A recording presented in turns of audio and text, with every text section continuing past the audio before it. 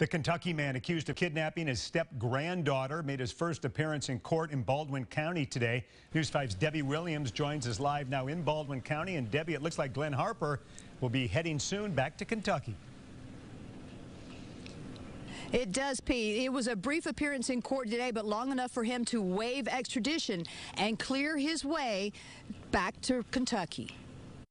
Harper appeared on a video monitor wearing a black and white striped jail uniform.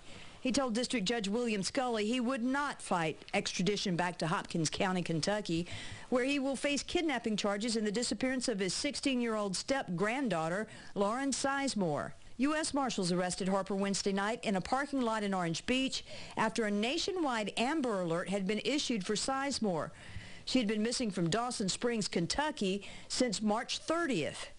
Harper will remain in the Baldwin County Jail until Kentucky authorities can make arrangements for his return. And that could happen in the next 2 weeks, anytime in the next 2 weeks, actually. Live on the Baldwin County beat, Debbie Williams, WKRG News 5.